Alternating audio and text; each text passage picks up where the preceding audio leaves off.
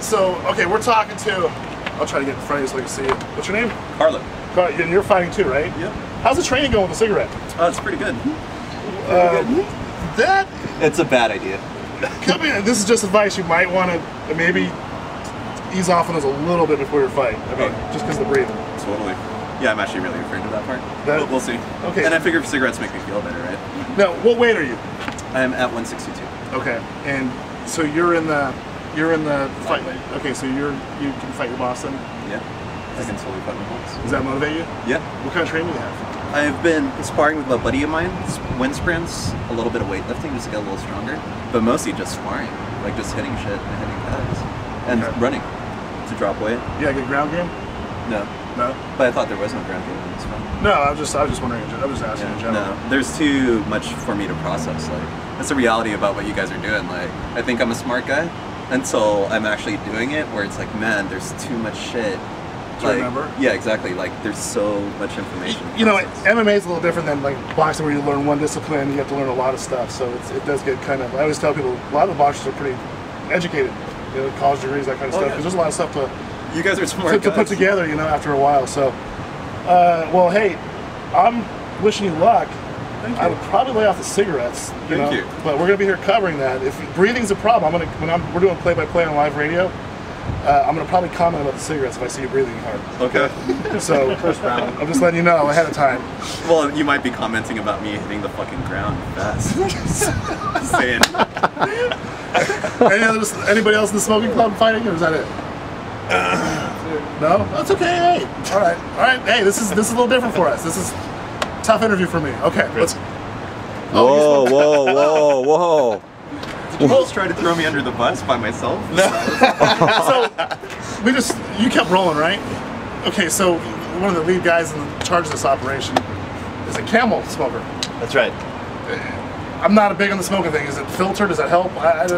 They're lights, Camel lights. Okay, so it's not as bad as the hardcore stuff. I'm told you quit 3 days before the fight. You know, secondhand smoke can have the same effect. You should be downwind. I mean, upwind. That's true. Are you smoking, Herman? If you're over here, Herman, okay. if you're like over here, cool. Wind's going that way. I don't want, because you look like you could. I mean, this could be the fight of the night with the yeah, this is gonna be a good fight.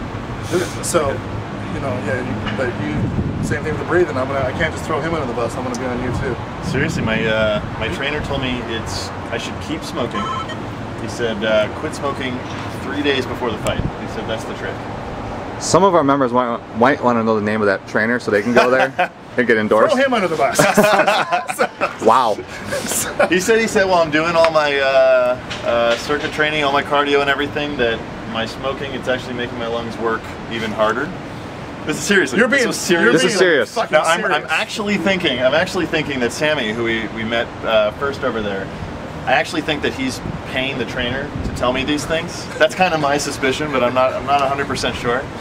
But supposedly, you know, he tells me to quit 3 days before the fight. He says that's about the right amount of time for things to clear up a little bit and get that sort of rush of endorphins and whatever. And anyway, yeah. Hey, you know, Pro Fight Network, we cover all aspects of combat sports, and including the ones in office apparently now, which is good. It's gonna be a little different element. I like it. Chris, we have hit some new territory today. Yes, I'm excited for it though. Yes, we are. We're gonna have fun. So, okay, so that's about it for the fighters. The other guys are on the phone. Yeah, we'll try and see if we can grab we'll wrap it up. All right, thanks guys. I didn't mean to Thanks. Thank you. Yeah, thanks for making the time, man. Yeah, of course.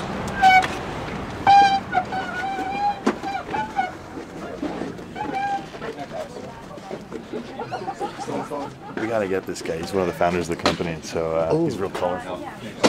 Well, he can get off the phone if he's the founder. Come on. Hey. What is going on? Hi.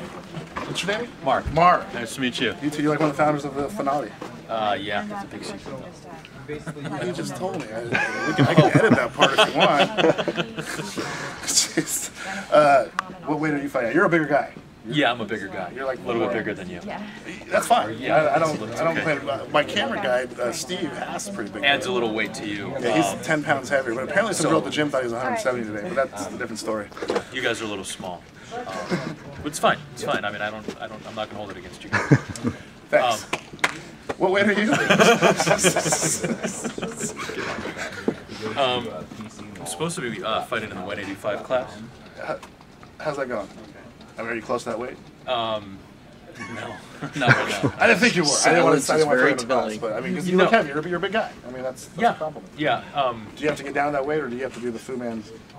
I'm gonna probably end up, because the problem is I'm gonna be traveling the week before, and Hard to diet on travel. yeah, it's hard to exercise and diet, and I take people out, so I'm gonna be just punching food in my face. So, are you gonna go up a weight class, or is there no weight class? There is no weight class to go up.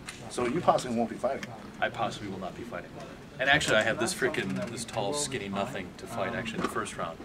Well, then you got my man over here. He looks like he's in trouble too. Look at him eyeball everybody. He's eyeballing all the fighters over here. Many people since like I mean, he looks tough. I would. No, yeah, he's tough. But then you got him. The tall drink of water behind you is. We're first fight, the two of us. Yeah. Chris, for how about anybody who doesn't make weight, they fight you? No.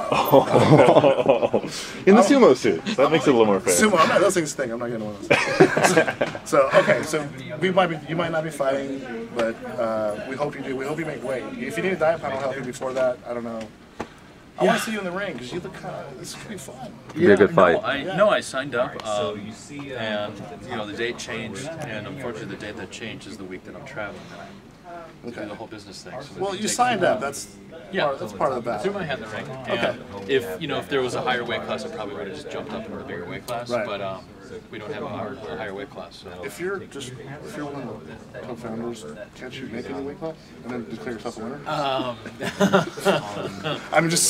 Yeah. I'm throwing stuff out there, man. Yeah. No, I don't think that would work. Can't do that. No. Okay. Good luck if you do make weight. I don't think you will, Thanks, but hey, good luck. And let me know if you want me to put you on a plan and get bigger like me. Show me a move. Show me a move, and then I can counter it. Maybe. No, I want to see how your training's been going. This guy hasn't gone to a single day of training. No, I went one day. You did go one day. I went to R1. Most people have been training about 2 months, a month and a half. One day? What did you learn? One day. I went to, I wrestled in high school, so. Oh. That was a little bit, and then I went to R1 and I did the MMA stuff. I did the MMA stuff, and then For a day, and then I did another class. So I was there for like 3 hours, and then I did my Muay Thai fighting. You didn't buy? Did you buy a shirt and stickers and put them on your car and stuff like that? Okay. Those guys annoy me a little bit. Just the one day guys. R1 guys? No, just people in general will show up to Randy Couture's and they'll put Extreme Couture and they'll talk to me at the gas station. Yeah, I went there one day, but it's good. It's okay. No, I went one day. It'd be like if some guy worked here for a day. If some guy worked at your company for a day and then went off and told everybody, I worked an hour. Right, got business cards and went around and yeah, same thing. Yeah. So, okay. Are we out of people? Are we good? The only guy I think that we missed was probably Brian, that guy over there. Catch me on that. This is good. We definitely want to get some time with the CEO there. Absolutely. We're going to go back and talk to Chris. Okay, thanks for your time. Thanks, man. I'm not going to see you in the ring, but... Thanks, man.